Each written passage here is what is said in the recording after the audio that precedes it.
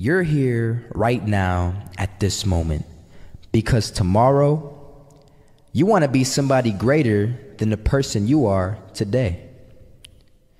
You see yourself succeeding, you have a vision, you have a dream. Congratulations. You're already 10 steps ahead of 95% of the world. Imagine if Michael Jordan was scared of missing.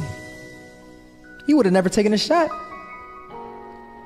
Imagine if Steve Jobs was afraid of people not liking his product. There would be no iPhone. So ask yourself this: do you want to be a person who fears failure, or do you want to be a person who loves success? Which one? Because you're going to have to pick today. And I'll tell you one thing: one is a failure and one is a success. And if you love success, there is nothing that can stop you. All those negative things people say will mean nothing. They're going to talk about how only 1% make it to the top. Big deal. Want to know something else? Only 1% stick with that fitness program long enough to see results. Only 1% of nerds stick with that video game long enough to get good at it. Only 1% of relationships stick it out to the end. That doesn't mean you have a 1% chance. It just means you can't behave like the 99%. You'll have to do something better than giving up a month from now. Those are just numbers. You want to talk about numbers? Take a look around you and take a good look around you. Are you like 99% of the people around you? If you are, then you're in the wrong video, my friend. You have to love success just as much, because that's what's going to allow you to get up and go for it. Being scared to fail won't do anything. In fact, when you love success and you start going for it, guess what happens? You're going to fail. You're going to fail 10 times, 100 times, maybe even 1,000 times. But that's okay. Failure isn't permanent. Falling isn't permanent. You get right back up and keep going. And this time, you're going to be stronger, wiser, and you'll be more driven than ever. And for every 10 failures, you'll land one success. You have to love success so much that you're willing to fail 10 times before you can succeed once. That's how a winner does it. First half, I'm not gonna lie. They had us. We weren't defeated, but they had us. But it took guts, it took an attitude. That's all it takes. That's all it takes to be successful, is an attitude. And that's what our coach told us. He said, hey, it's gonna be tough. It's gonna be hard. You're gonna go out there, you're gonna battle, you're gonna fight, you're gonna do it for one, you're gonna do it for one another. Do it for each other, you're gonna do it for yourself, you're gonna do it for us, and you're gonna go out with this win. And we believe that, we truly did. And it's an awesome feeling. It's an awesome feeling when you truly believe that you're going to be successful. Regardless of the situation, regardless of the scoreboard, you're going to be successful because you put in all the time, all the effort.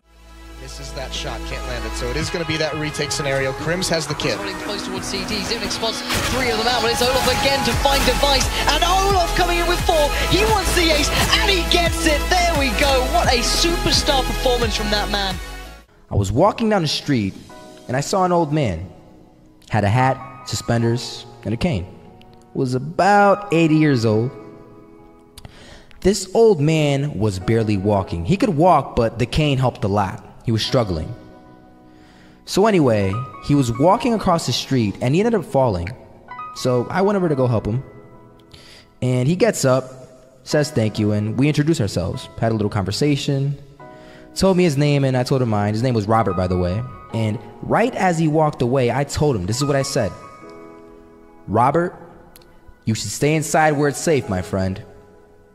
And Robert turns around and says to me, I love walking, and I love walking way more than I'm afraid of falling. So I asked him, well, what about your safety? Don't you want to live? And he told me this. These are the exact words he said. He said this: Solo, Living means doing what you love to do. And if I had to fall here and there to do what I want to do in life, then so be it. And he just walked away. Never saw him again. That was it. But that statement really had me thinking, and it had me thinking hard, because I learned something that day. That's when I realized the true key to success.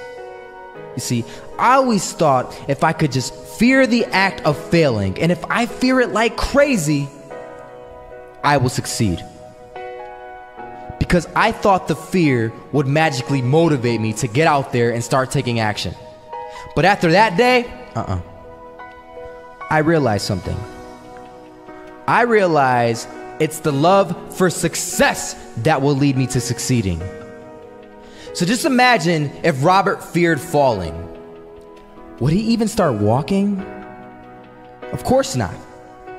He wouldn't even do what he loved to do. He would sit at home and take no type of action.